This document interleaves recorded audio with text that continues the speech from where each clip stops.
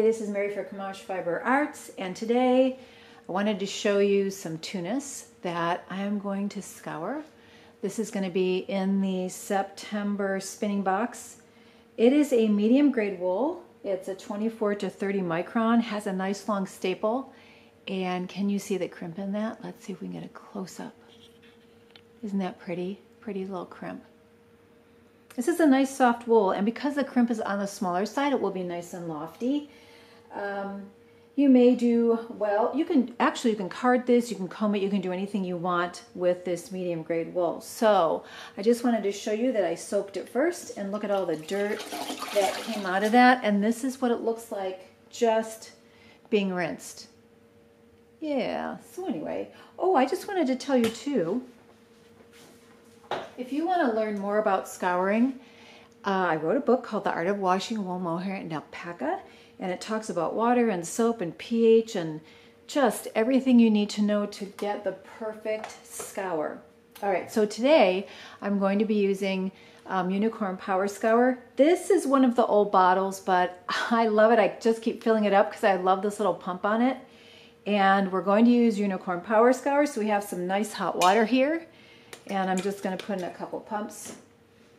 And then I'm going to take this out of the water and give it a nice little swish.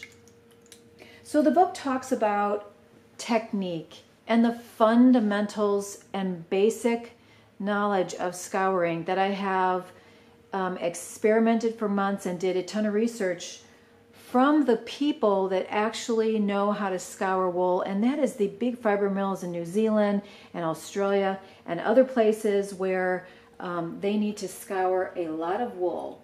All right, so here is a little bit of, it's scoured, it's pretty darn white, and let me go ahead and get this dry, and I'll show you what it looks like when it's dry, and I'll be right back.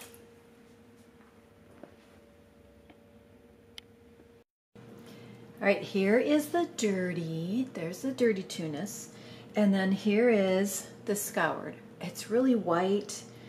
Some of the yellow, some of the tips are a teeny weeny bit yellow, but not terrible.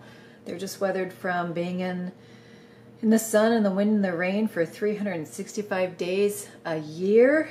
There is a little VM, but in my class, How to Get Vegetable Matter Out of Fiber, we go through all that.